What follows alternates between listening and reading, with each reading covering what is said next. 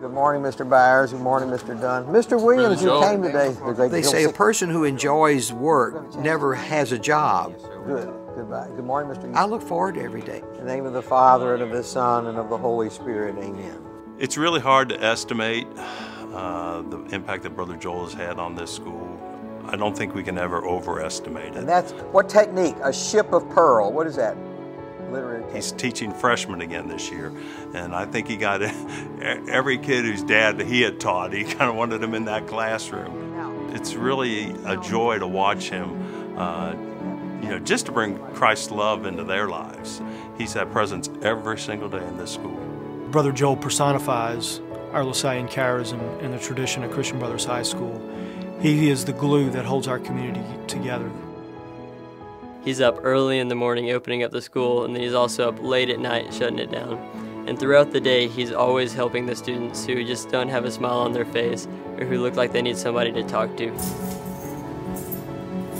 I'll get up at 4:30 and I'll go over and open the building and get the lights on, pick up the trash off the parking lot, rush back in, open the offices, put the newspapers in the library, eat breakfast, brush my teeth, take those pills, go to class.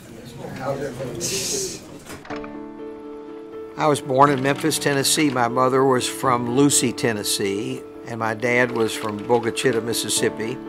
I was in the second grade in 1952 with Sacred Heart, and that was the beginning for me as far as a religious life.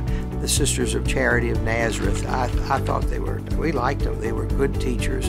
And then at the end of the 8th grade, I had begged to go to Catholic High because most of the boys were going to Catholic High. No, you're going to the Brothers. And I loved it. Mother at times threatened, I'm just going to put a tent over there. All you do is go to school. You're never home. It consumed me, and I saw myself as a brother. I loved the Brothers. Spring of 1964. I entered on my birthday, June 22nd. 94 boys entered my postulancy in 1964. There are 7 of us left. For me, it was heaven. I've kept notes ever since I joined the Brothers, and I saw a page where I had written, so many times you get to a place you have to leave. I get to stay, and I have felt that way for 50 years. I started writing these notebooks when I entered. This is from June. Lord, help me on this venture. Tonight I am totally beat. And so that was my first day in the Brothers. So I have kept these things for the 50 years. And the one that I'm writing is right there on that bedstead, right? I wrote in it, September the 16th, 6 in the morning. CBHS celebrates my golden today with Mass and a reception. It was a breakfast yesterday, luncheon today. I see it Mass on Sunday. A bit overwhelming, and I'm enjoying it. But I'm daunted by all the people coming to congratulate me. God be blessed. I'm thankful for all of it, the 50 years. I came here to Christian Brothers High School in 1969. The only thing that separated me from the boy was a habit, because I looked younger than they did. I made my final vows there in 1971, and so this is a significant room for me. I took this vow. Most Holy Trinity, Father, I promise to go wherever I may be sent. Now sometimes they said, I promise to go wherever I may be sent in Memphis. They think I slipped those words. Mary, Queen of Victory. In the name of the Father, and of the Son, and of the Holy Spirit, amen. Another part of my daily life is the rosary. Every day I say a decade with the boys. It came to pass as Jesus drew near to Jericho. When my wife was pregnant, he told my wife that she would be in his daily rosary throughout the length of her pregnancy, and the amount of peace that provided us, it's beyond words. I say it in the car, I don't know the accepted cause of accident. Rosary beads got tangled up in the steering wheel. I don't think the cops would accept that. But again, it's consecrating the day. The whole idea is your whole day. Give it to God. Mr. Schobel, y'all are seniors. Who let you become seniors? You did. God. Brother Joel cares about every person that he meets. Every student that comes on that campus, he makes a point to get to know, and he overwhelms some of those students when they come on campus that he knows them and their family better than they do. That's someone's precious child. Always remember that. He's not a number. If you value him, and how do you do that? You call him by name.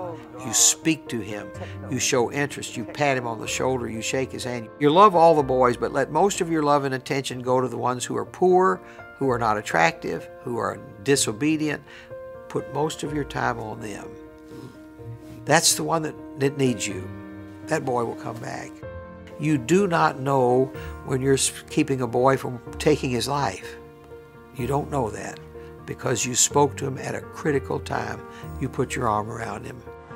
How are you doing? I call him the face of Catholicism in Memphis because everybody knows Brother Joel, and he's genuine. He cares about it. He remembers anniversaries of deaths and weddings and anniversaries of ordinations or whatever might happen. He just is a loving, caring person of everyone he meets.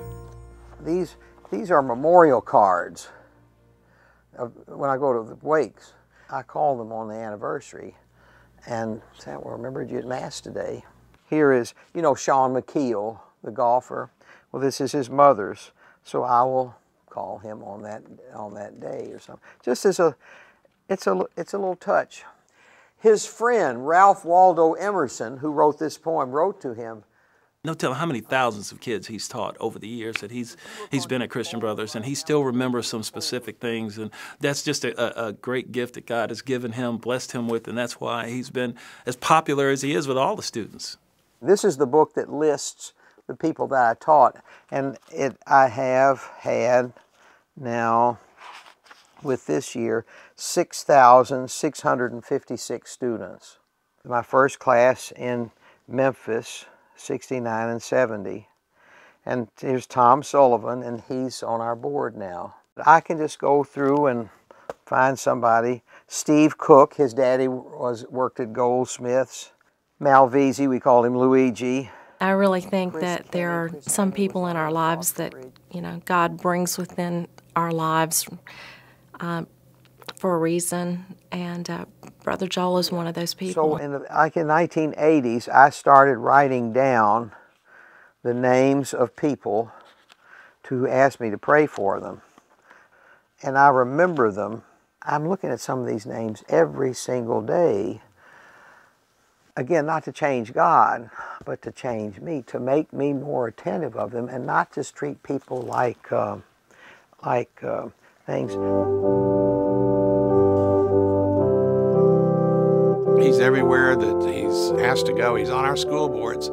He gives retreats for men for weekends. He gives talks to the Cursillo people for retreats, spiritual weekends, marriage encounters, pep talks, whatever he can do, encouraging people in life, value and virtue talks. And I am back to being organist again for the St. Louis Choir. I have no business doing that, but I love that. If there's a man on campus who deserves a bit of time to rest, it's Brother Joel, and yet every day, after each lunch period, Brother will be in the hallway. He'll take 5 minutes and quickly tidy up the hallways and then go on about the rest of his day. He's amazing. After school, at the bell tower, I direct traffic at the bell tower, and I've only been hit twice in 41 years. You can't think about Christian Brothers without thinking about Brother Joel now, and his arms stretched out over the parking lot. All right, goodbye, buddy. Have a good one. Yes, the brother's life is empty. I have no children. I have no spouse. There's nobody on the planet for whom I'm number one. That's an empty thing. There's no legacy as far as material wealth or something. My material wealth will be put in garbage bags and go to the dumpster. But on the other side, I have all of these folks with whom I have been close. I'm allowed to put my foot in the door of a lot of people's lives, and if I weren't a brother, I would never. They'd say, call the police, get him out of here. There's a creep in our neighborhood. But to have that, I'm the richest person there is. Hey, Brother Joel, this is Jarvis Greer. How you doing, man? 50 years. Well, oh, I'm making sure that my tie, I've got my top button, see? Yep, it's buttoned. I'll pull it up for you. But just know that I have remembered that ever since I set foot on the campus. Ooh, goodness gracious. Many years ago now, 1975 graduate, and you still look good. And here's for 50 more years of Brother Joel at CBHS. Brother Joel, thanks for remembering my name, and know that we will always remember yours. Thank you, Brother Joel, for your service and for your example. Thank you for reminding me that whenever I have the good fortune to see you and to speak to you, I am in the holy presence of God. Thank you for everything you've done for me, for this school. You are a special person.